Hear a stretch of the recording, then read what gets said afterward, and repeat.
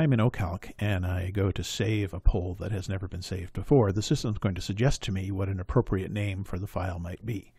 And the default is it's going to be poll underbar and then the poll number. So if I say file, save poll, it pops up and synthesizes a file name, which is poll underbar and then the poll's ID. But I can control what values are put in here and what order they are and what the hard-coded text is. So let's cancel out of that.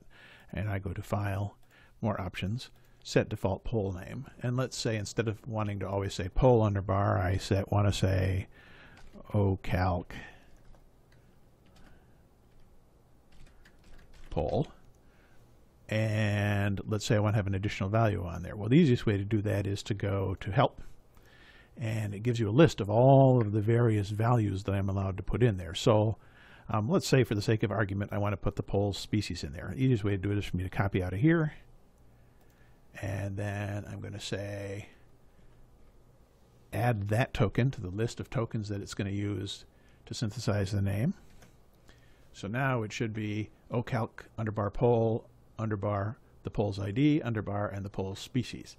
And I can test it right here without having to go, and it'll say, okay, this is the name now it would be O-Calc poll 23 blah, blah, blah, blah, Western Red Cedar. And so I say, well, that looks fine to me.